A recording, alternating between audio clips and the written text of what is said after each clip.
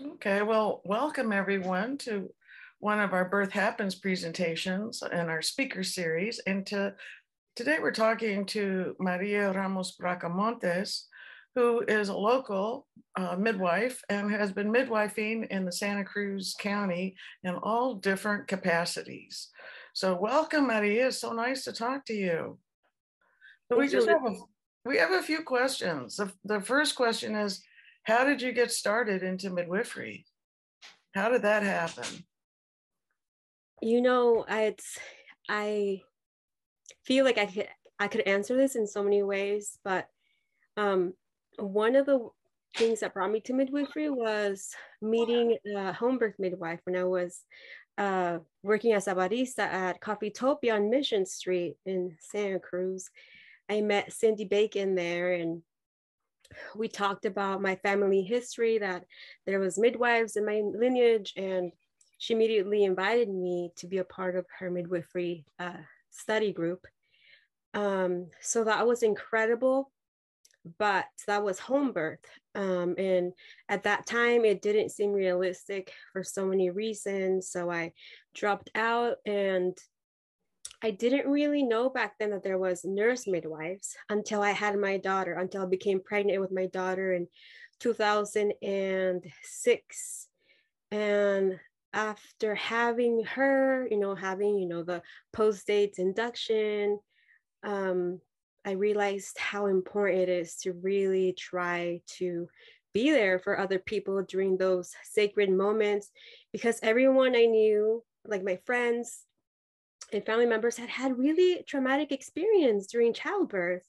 And I really felt that I really wanted to be a part of that experience. And I went back to school to do nursing prerequisites with the angle of hopefully being able to get into a nursing midwifery program. So that's really how I ended up studying to be a CNM. Okay, so that's a hard road.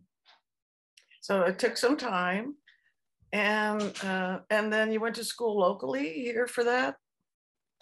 Yeah, well, I did all my nursing prerequisites at Cabrillo.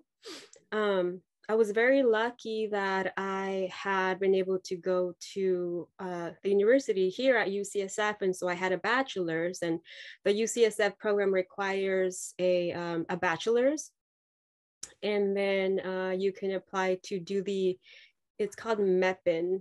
I'm not sure what the M stands for right now, but it's like you do the RN in 1 year, and then in the summer you take the licensing exam, and then you start your master's in midwifery and women's health. Yeah. Master's entry. Master's entry, yeah. Good for you. Good for you. Well, I did a similar thing, but I guess we all do a similar thing. So then, but aside from school, Maria, you were really instrumental in setting up some community programs here, and I've been very impressed with your efforts. So which ones, they come and they go, as these things do, but which ones have been your favorites? And is there one that you're going to bring out again? You have the best questions.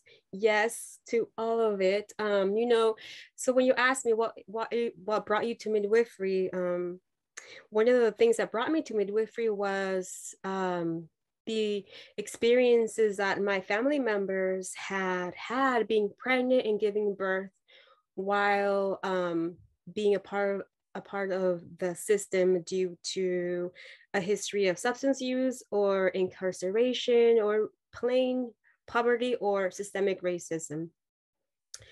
And so I really feel connected to the community, to the substance use community, the intersection between substance use, mental health, houselessness, being undocumented, being a person of color, and pregnancy and childbirth and postpartum period. So I feel like, in essence, like, although I've done little different projects, it's all the same work. It's all about showing up for the most oppressed communities. And so I think, well, my very first project in birth work that I helped start was the Santa Cruz Bilingual Collective, Doula Collective, and that was an incredible experience. But then I started midwifery school, and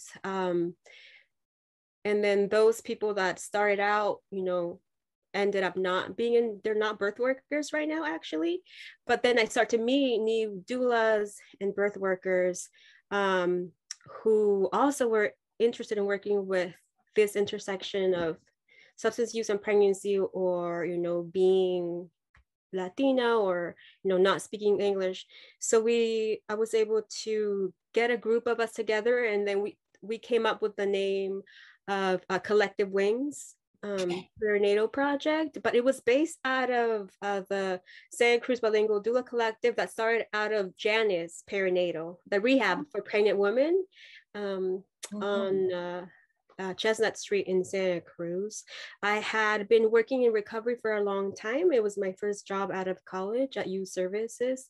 I was a substance use counselor. And then my personal experience with having many family members with substance use and being pregnant really inspired this work. Specifically, my younger sister that showed me so much about, you know, the power and resilience of, you know, people who, you know, with a little support, they can like do anything that they want. And sometimes they were not even getting a chance. Their babies were being removed instantly after childbirth. The way they were treated during childbirth was, you know, very abusive. And so I have, since then, I felt very clear that that's the population I want to focus on. And I found a group of doulas who also connected to this community in some way. And most of them are also people of color and bilingual. And so that's really my vision, to have people from the community showing up for their own community. And right now, my most recent project was a Campesina womb care project, and which we don't do birth work, is more, we focus on providing support for people's menstrual cycles. But my dream, hopefully this year, 2020, everything is possible, to really start a doula program for the people that I work with currently at Salud Para La Gente. I would love to have Mixteco doulas, Indigenous doulas. I have been offering trainings in Spanish, doula trainings in Spanish, and also adding some of the Mexican traditional knowledge, pregnancy, birthing, postpartum knowledge. And I really feel that there's a huge need, and there are a lot of people asking they want to learn about their traditions. They want to learn how to prepare for childbirth, and they want to show up for the community. I think that the Campesina Womb Care Project has taught me to believe in myself and my dreams, and in the community, that we will show up for each other, that we can take care of each other when a lot of, you know, organizations, institutions, or people in power are not looking out for the most vulnerable, or the undocumented, or the unhoused, or just anyone that, you know, it doesn't fit in the conventional boxes that society wants to put you in. It was introduced to me as those unattractive, inarticulate people that people don't want to spend time with, or think about them, or help them. Well, as you know, we're both headed to creating doula programs here. Yes.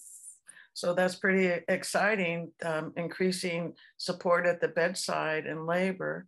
And as you know, it's very different. I mean, to me, you're not only bilingual, but you're like bi-professional or something. I don't really know the term, because you know the hospital and you know the home birth scene. So I'm kind of curious if you tell us a little bit of where you're working right now, and how do you bring the home birth scene into the hospital. Is any of it possible? You know, it's so just to share, I just started attending births at the hospital this past year. So I am absolutely at the very beginning of my career. It took me a very long time to get here, but I'm finally here. And as a midwife of color, you know, I I really struggled to complete my midwifery education. I really had to fight for it every step of the way, and it kind of feels that way as well. Having like being able to acquire the privilege to attend birth at the hospital has been a huge accomplishment. Some days I wasn't sure what was going to happen. When I graduated school, I really thought I was going to go straight into home birth. I was pregnant myself, planning a home birth. I had an incredible home birth experience. I've been able to support some friends. I don't have any official formal training in home birth, but I definitely, as a pregnant and birthing person, have done it twice. It is where I feel the most at peace and empowered and connected to, you know, Mother Earth, you know, a higher power. And I really believe that every single person deserves that experience wherever they are. All these divisions between, you know, LMs and CNMs or home birth hospital or birth center are really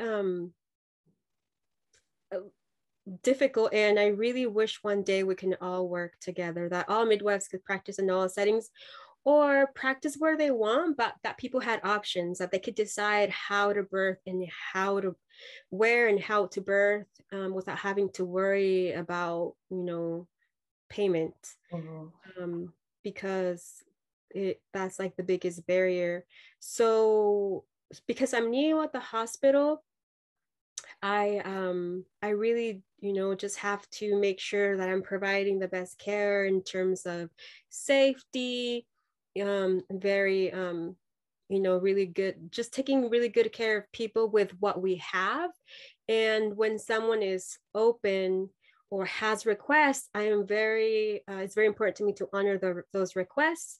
But as you know, in the hospital, it's really the labor nurse who is there most of the time. We really just come when there's a need, when we need to do an assessment, we need to, you know, have a plan, create a plan, change plans, or if there's an emergency. But working with Indigenous people from Mexico who still speak their own original language, and many of them have given birth in their homelands, in their home, is so powerful to me. And to be able to be there as someone that, you know, I don't look like them particularly, but a little bit more than the other providers, right? I am the only brown midwife right there. We do have Doctora Gamboa, who's a Latina OBGYN and is amazing. And then we have a Filipina OBGYN, Dr. Maria Grantham. And then we have Dr. Hector Magaña, who's Chicano. So all that is incredible. But because I grew up in Mexico, because I was born in my home in Mexico and I've given birth at home, I feel very connected in that. I don't know what words to use, like indigenous or traditional or just mujer a mujer way, where yes, birth is instinctual and it is sacred. And I feel that, you know, in the few moments that I get to connect with them and provide support, I really try to transmit that with my energy, with my words, for them to be able to like instantly relax and know that I'm gonna, you know, help them be safe and respected, and that they can ask for anything that they need. So that's really all I can do for now. But we do get occasional patients from other places that are not Mixtec or not Mexican. And they do come with their birth plans and they know what they want. And I love that. The one I labor in the water. And I enjoy those experiences so much, and I do everything that I can to make all our decisions together and, honor their wishes, and also find a middle place where we can, just meet each other at a place where that feels safe and good to everyone. But at the end of the day, I know it's their experience, and I never try to disrupt or harm the sacredness of birth. How has COVID been with having support people in the room can they bring a support person in the room with them now? Yes. This whole pandemic experience has been central to my midwifery experience, because I started practicing in September of 2019. I was only doing prenatal clinic, but I was also pregnant when the pandemic started. And so it worked out where I didn't stay at the hospital. I only did a clinic. So I was really out of the loop. And then I was on maternity for 6 months, and then I came back, and it was a different phase of the pandemic now, early 2021. So since I've been there, we've always had 2 people. So it's been pretty sad. I was looking forward to having births with, a room packed of family members and children welcoming their little siblings. But of course, everyone is very, very understanding, very strong. And we definitely see people giving birth alone because their partner is with their older children. There's no childcare available. All the disparities are very glaring in the face every moment of it, but we find a way to just be in the moment and just tap into that sacredness of this new life coming, earth side. So it's been okay. The population at Watsonville Community Hospital is very, very understanding and very receptive and very cooperative. So we're just doing the best that we can. So, Maria, you are a trendsetter. You saw the community involvement, early, and now it's trendy to have community involvement, but you were like ahead of the ball that time. You were ahead of the concepts of working with perinatal substance abuse people in a respectful way. No one else was doing that. So you were ahead of that trend. And so I think I should ask you, what trends do you see coming now down the pike, or what would you like to see different? I feel that in my little time in this midwifery journey, I started school in 2013. I started the Bilingual Doula Collective in 2010 or 11. And back then, I just thought we were always going to have to do this, like kind of hiding or like under the radar. I was just so lucky that I found friends that we shared values and views. But I always felt like even when I would attend, like county-wide meetings focusing on perinatal mental health or whatever, I always felt very isolated and alone, and almost like I was crazy, like I wasn't making sense, like I was irresponsible, like something was wrong. But I always knew that I was speaking, from my heart, and I, grew up with, in this way, knowing what it's like to be undocumented, or knowing what it's like to deal with someone having an overdose while pregnant or things like that. So that always informed myself and kept me grounded. But now but along the way, I found a lot of people, and now like there's more and more, awareness. So my dream for this year is for people to really show up, not just talk about it or not just volunteer one time, but really make long-term commitments. And really for everyone, for all of us to challenge ourselves to get really, really, really uncomfortable and get really, really curious and very clear, so that we can get very clear. And if we are doing this work, if you are a doula, a midwife, a doctor, a pediatrician, whoever you are, to really start working from the heart, to really, really look at someone in the face and be like, I care about you like I care for my sister, my partner, my daughter. So I'm gonna listen to you. So really, I want us to form this trend where we're really listening to pregnant people, birthing people, postpartum people, children, families, and our elders as well. So that's why I'm so excited. And I really want to share a public thank you to you, Elizabeth, for becoming really my very first mentor ever in my life. I never could have ever said that. I grew up without parents. So I'm really grateful to you. And I look forward to collaborating more intergenerationally, to including our children, to including our elders, and really coming together as a community. It doesn't matter, if you have like whatever you have, whether what training you have, or if you have this, organization that you work for, whatever it is, like to remove all those barriers that prevent us from really coming together and showing up for our community in a better way. So I really look forward. And I know that right now there's a huge surge in the pandemic, so we can't get together as we wish, but I really cannot wait for us to stay more involved via, online and eventually in person, to really just show up for each other, so that when we show up to our jobs, we're not so depleted and we don't start losing that connection with, the sacredness of birth and each other. Okay, so I want everyone to do what Maria thinks we should do. And we should listen to each other and spread the wealth of wisdom around, and compassion, and how that works. So Maria, just a little bit more, because I know you're very busy today. What do you do for yourself to keep yourself going?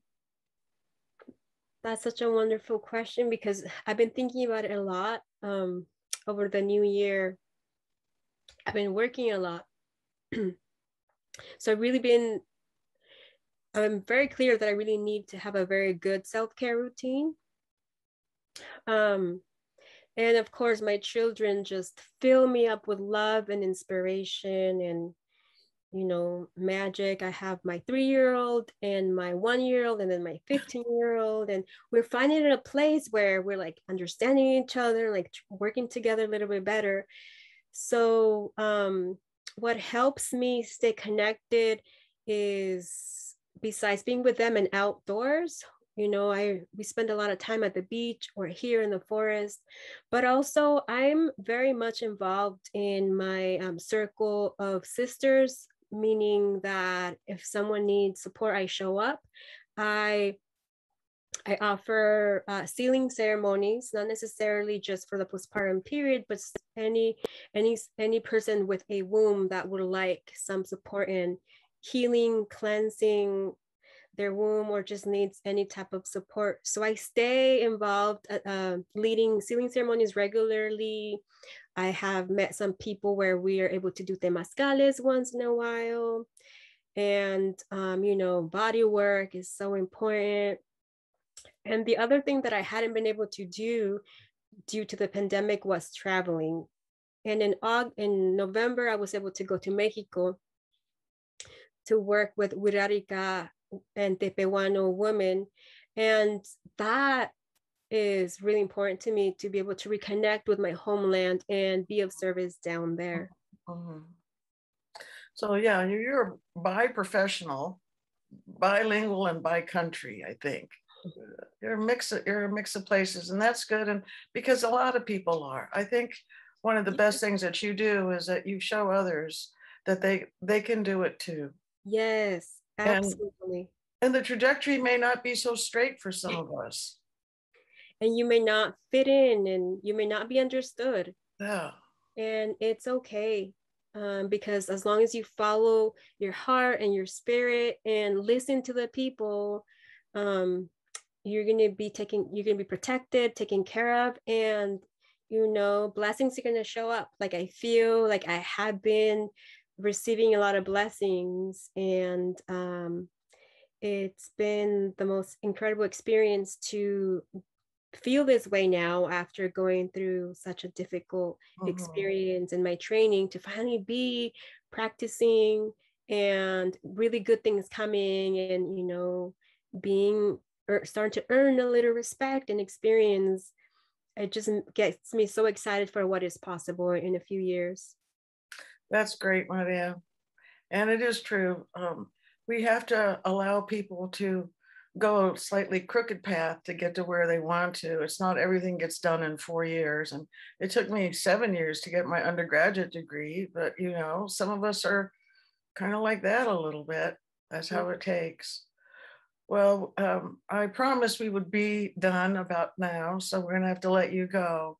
But I wanna thank you very much for your sharing of your great wisdom and about you, and how much I don't think I'm going to cry exactly, but I am just so taken of your big heart, and how you seem to never get tired doing these hard things, and how much the community needs you and how much the community owes to you. So thank you very much. And we will probably take some questions offline. And we'll get you to connect with some questions from our audience. And is there a way that people could contact you if they wanted to contact you through one of your organizations? Yes, I do have a very old website for Collective Wings. And I do not have a website for Campesina Womb Project, but you could find me on Instagram. I am called Como Te Amo Midwifery.